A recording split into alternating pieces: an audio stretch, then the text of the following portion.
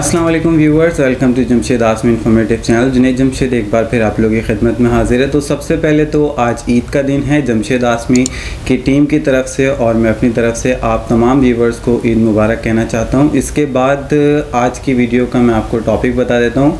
हम 4 चीज़ों पे बात करेंगे। सबसे पहले तो मैं आपको बता देता हूँ कि आज का जो हमारा सबसे पहला टॉपिक है वो है सराबगोड मंडी। तो उसके बाद हम बात करेंगे कि जब भी कोई व्यूवर हमसे कमेंट कर रहे होते हैं अक्सर लोग कि हम कारोबार करने जा रहे हैं तो किस परिंदे को सिलेक्ट करें, किस पे कारोबार करें। तो हम इस पे भी बात करेंगे कि आपने कौन सा परिंदा सिलेक्ट करना है और किस पे आपने कारोबार करना है, क्योंकि अक्सर लोगों को कन्फ्यूजन होती है कि हम कौन सा बर्ड लें और किसके ऊपर हम कारोबार करना शुरू करें।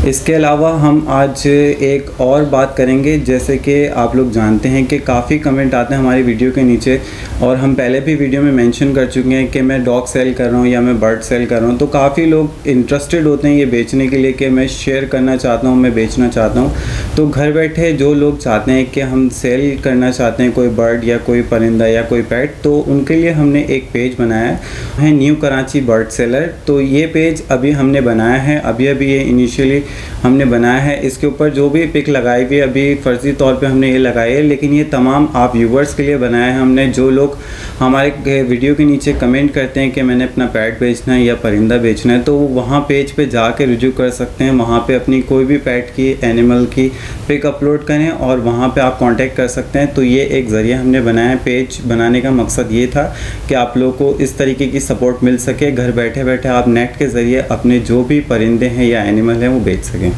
इसके अलावा जो 4th थिंग है आज हमने डिस्कस करनी है वो है इंक्यूबेटर। तो इंक्यूबेटर में एग्स किस तरीके से हैचिंग कराते हैं, इसका टाइम पीरियड क्या होता है और ये किस तरीके से हैच हो जाते हैं और बेबीज़ किस तरीके से निकलते हैं, क्या रिज़ल्ट होता है। तो आज इसके बारे में भी हम बात करेंगे तफसील से।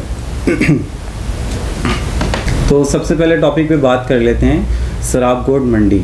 तो हमारी कोशिश ये थी कि आप तमाम व्यूवर्स को सपोर्ट की जाए और आप लोगों को बता दिया जाए कि मंडी की क्या सूरत हाल है, कहाँ पे सबसे कम रेट में जानवर मिल रहा है, या अगर हमारे कोई शायकीन दोस्त ज़्यादा पैसों में भी ख़रीदना चाहते हैं जानवर तो उनको एक्सपेंसिव जानवर की भी हमने मालूमात देने की भरपूर कोशिश की है। इसके अलावा मैं आप लोगों को बता दूं कि जो हम लोग इलेक्शन से पहले कवरेज पे गए थे तो वहाँ पे एक साहब के कमेंट थे और हम आप लोगों को पहले भी बता रहे थे कि सराबगोड मंडी की क्या सूरत हाल है।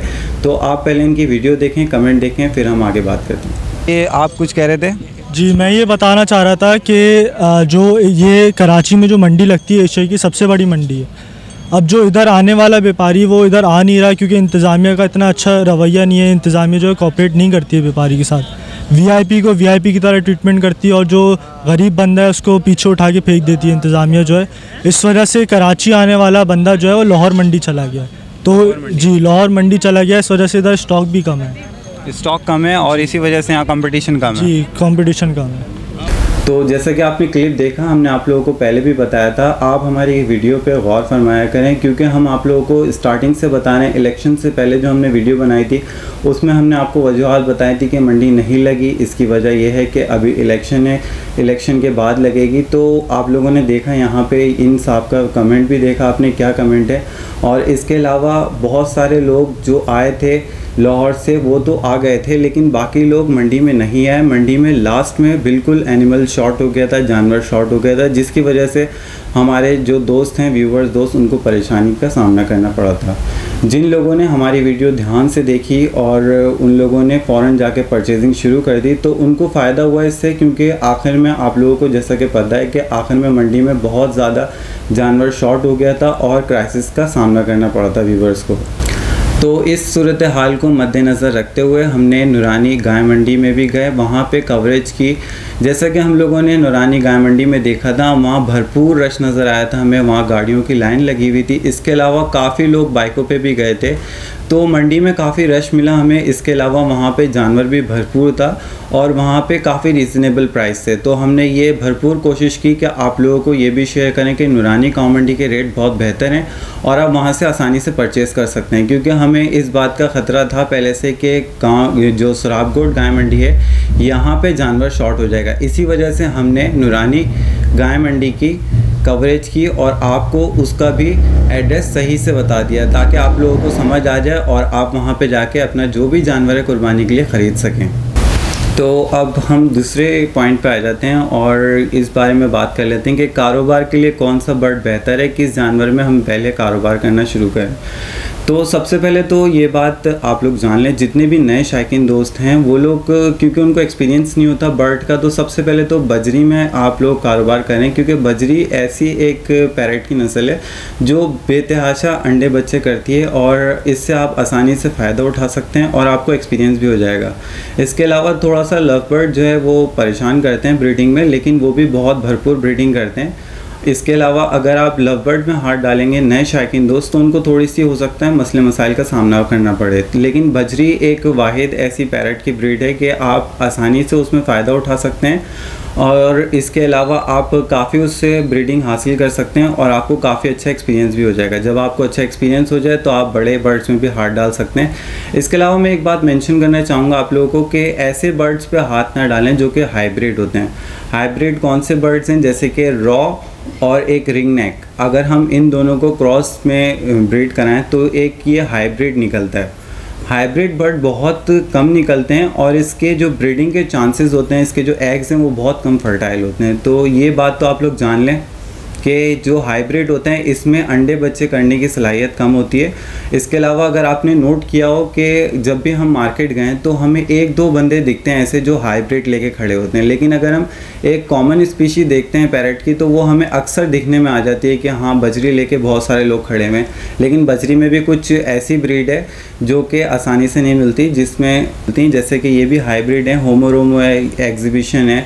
इनका साइज़ भी आपने देखा होगा थोड़ा सा डिफरेंट होता है कॉमन स्पीशीज से, और इसके अलावा इनका जो स्टाइल है वो भी थोड़ा सा अलग होता है। जो हाइब्रिड होता है वो डिफरेंट होता है, दिखने में खूबसूरत होता है, एक्सपेंसिव होता है। उसके एक्सपेंसिव होने की वजूहत ही ये है कि वो बहुत कम ब्रीड होता है। इसके अलावा एक आध निकल जाता है, क्रॉस ब्रीडिंग जो करा रहे हैं, जो अरसे से कर रहे हैं इसमें काम, तो उन लोगों को मिल जाती है आसानी से ब्रीड, फिर भी नहीं मिलती, क्योंकि इसमें अगर 100 अंडे आपने रखे हैं तो आपको 80 पे भी रिज़ल्ट नहीं मिलता। अगर 20 बच्चे भी निकलेंगे तो फिर आप खुद सोच लें कि उसकी क्या कीमत होगी। इसी वजह से ये मार्केट में बहुत महंगे मिलते हैं। और आप अगर सिंपल स्पीशी में हाथ डालेंगे ब्रीडिंग, यानी कि जैसे कि बजरी में अगर आप देखेंगे तो बजरी आसानी से ब्रीड कर लेते हैं। इसके अलावा लव बर्ड्स हैं, एलेक्जेंडर्स हैं, तो आप एक कॉमन ब्रीड के अंदर हाथ डालें ताकि आप आसानी से उसमें एक्सपीरियंस भी गेन करें और आप लोग को फ़ायदा भी हो। अगर आप नए हैं बिल्कुल, तो मेरी तो आप लोगों को सलाह ये है कि पहले आप बजरी की ब्रीड देखें किस तरीके से होती है, आपको एक्सपीरियंस हो जाए, फिर आप किसी और बर्ड में हाथ डालिएगा। तो आज की वीडियो का जो थर्ड टॉपिक है वो है इंक्यूबेटर। तो इंक्यूबेटर में आज मैं आप लोगों को अपना एक्सपेरिमेंट भी दिखाऊंगा। हम लोगों ने यहाँ पे एक क्रॉस ब्रीड के इंक्यूबेटर से हैचिंग कराई है। इसमें हमारे पास ब्लैक पॉलिश का मेल है और सिल्की की फ़ीमेल है।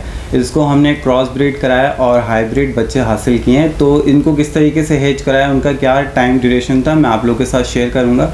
सबसे पहले हम देख लेते हैं कि अभी जो बच्चे मौजूद हैं उनकी क्या सूरत हाल है।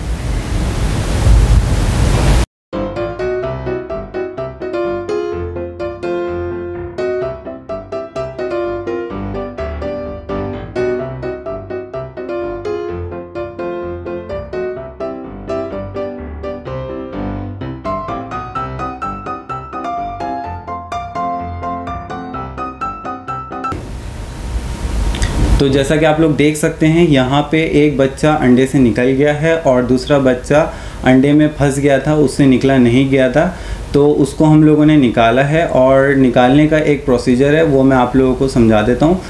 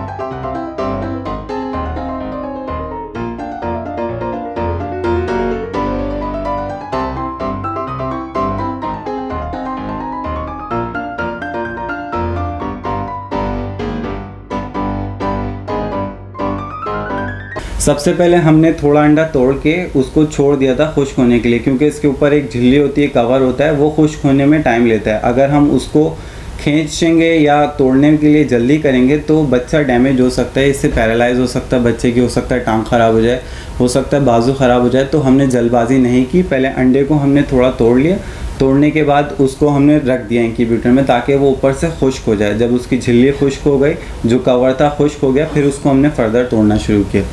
तो ये एक सेफ्टी प्रिकॉशन नोट है। अगर आप लोग ये जो भी इस तरीके से अंडा फंस जाता है, अगर आप लोग इंक्यूबेटर यूज़ कर रहे हैं, नए जो भी लोग हैं, और इस तरीके से कोई भी बच्चा अंडे में फंस जाता है, तो आप लोगों ने इस चीज़ का ध्यान रखना है कि आपने पूरा अंडा एक साथ नहीं तोड़ना, आपने थोड़ा सा तोड़ना है और उसको छोड़ देना है खुश्क होने के लिए। फिर आपने फर्दर उसके ऊपर जब वो खुश्क हो जाए तो आपने उसको तोड़ना है। इस तरीके से बासानी अंडे से आप बच्चा निकाल सकते हैं। इवन कि मुर्गी भी यही करती है कि मुर्गी को तो पता होता है कि अंडे में बच्चा किस साइड पे या उसका फेस किस साइड पे, तो वो मुर्गी जो है वो अपने अंदाजे से तोड़ती है। लेकिन हम लोगों को जैसे कि नहीं पता, हम इंक्यूबेटर में हैच करा रहे हैं, तो हमने इस चीज़ का ख्याल रखना होता है कि हमने पूरा अंडा एक साथ नहीं तोड़ना।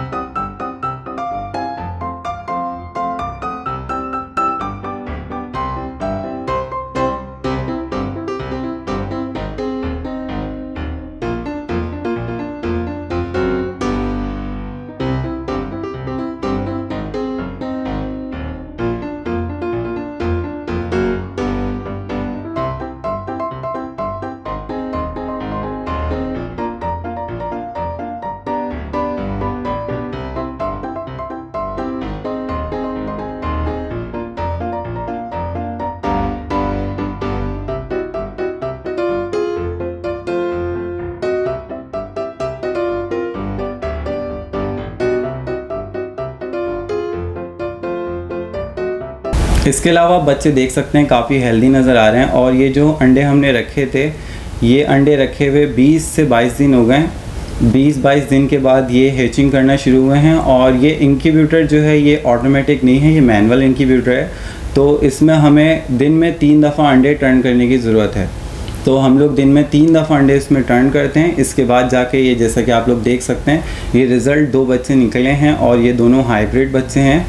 इसमें मैं आपको एक दफ़ा फिर नस्ल बता देता हूँ इसकी। इसमें जो है सिल्की की फ़ीमेल है और ब्लैक पॉलिश का मेल है। तो ये क्रॉस ब्रीड निकली है। इसके अलावा हमने इससे पहले कॉयल के एग्स यानी कि बटेर के अंडे भी हमने इसमें हैच कराएं। 4 चूज़े निकले थे, जिसमें से अब एक मौजूद है, 3 जो है वो मौसम की चेंजिंग की वजह से मर गए। तो आप लोगों ने, जब छोटे चूज़े होते हैं तो इनकी मौसम की चेंजिंग का भी बहुत ख्याल रखना पड़ता है, क्योंकि ये बहुत छोटे होते हैं और मौसम की डायरेक्ट चेंजिंग बर्दाश्त नहीं कर पाते। तो जैसे कि आजकल कराची में थोड़ा ठंडा मौसम है, तो इसकी नज़र 3 चूज़े हो गए। तो बाकी अभी 2 निकले हैं और इंशाल्लाह ये आगे तक सर्वाइव करेंगे। तो आइए व्यूवर्स, मैं आपको बच्चे दिखा देता हूँ। यहाँ पे जो बटेर का बच्चा हमारे पास मौजूद है वो तो काफ़ी एक्टिव हो गया, और ये आप लोग देख सकते हैं इसकी एक्टिविटी। और इसके एक नए पर भी आ गए।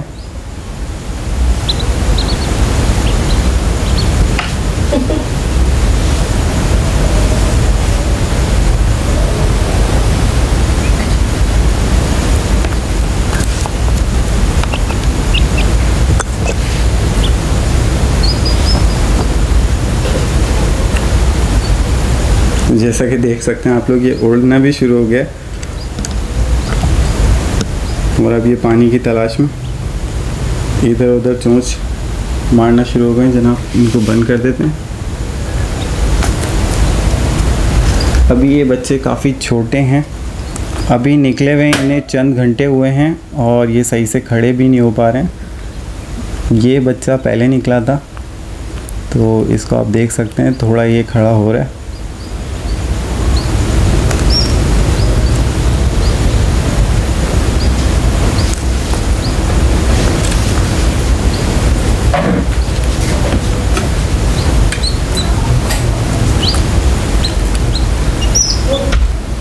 तो ये वो बच्चे हैं जो सिल्की और पॉलिश के क्रॉस हैं। इसके अलावा ये एक बटेर का बच्चा है, इसके साथ हमने रखा है इनको क्योंकि ये बटेर का जो बेबी है ये खाने पीने लग गया है, काफ़ी एक्टिव है, तो इसको देख के ये भी एक्टिविटी करना शुरू हो जाते हैं।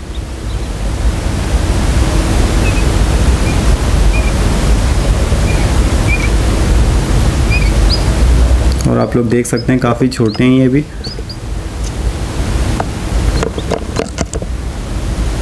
जैसा कि व्यूअर्स आप लोगों ने देखा कि अभी जो भी हमने एक्सपेरिमेंट किया था आप लोगों के साथ शेयर किया। इंक्यूबेटर्स में हमने अंडे रख के हैच किए थे और इसका रिज़ल्ट मैं आप लोगों के साथ शेयर करना चाहता था। ये एक्सपेरिमेंट्स हम लोग करते रहते हैं अक्सर और आप लोगों के साथ शेयर करते रहते हैं, और इसके अलावा भी अगर कोई एक्सपेरिमेंट हम करेंगे आपके साथ ज़रूर शेयर करेंगे।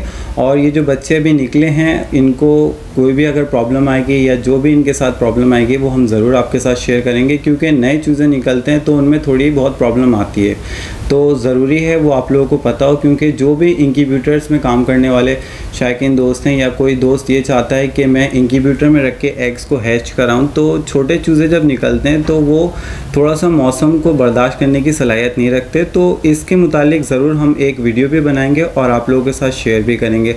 क्योंकि अभी जो ये चूज़े निकले हैं एक्सपेरिमेंट हुआ है, इसके अलावा भी फर्दर कोई एक्सपेरिमेंट होगा तो ज़रूर हम आपके साथ शेयर करेंगे। इसके अलावा लास्ट में मैं एक दफ़ा फिर मेंशन करना चाहता हूँ कि हमने न्यू कराची बर्ड सेलर के नाम से एक पेज बनाया है। जो लोग हम लोगों को कमेंट में वीडियो के नीचे कमेंट करते हैं कि हमारा फला जानवर हमने बेचना है या पेट हमने सेल आउट करना है, तो वो उस पेज पे आके अपने पेट के पिक पोस्ट करें, अपलोड करें वहाँ पे, तो वहाँ से उनको फ़ायदा होगा। तो ये पेज जो है वो हमने आप व्यूवर्स के लिए बनाया था ताकि आप लोगों को सपोर्ट मिल सके। इसके साथ साथ जमशेद आसमी इन्फॉर्मेटिव चैनल की टीम को इजाज़त दीजिए। इंशाल्लाह नेक्स्ट वीडियो के साथ फिर हाजिर होंगे। जब तक के लिए अल्लाह हाफ़िज़।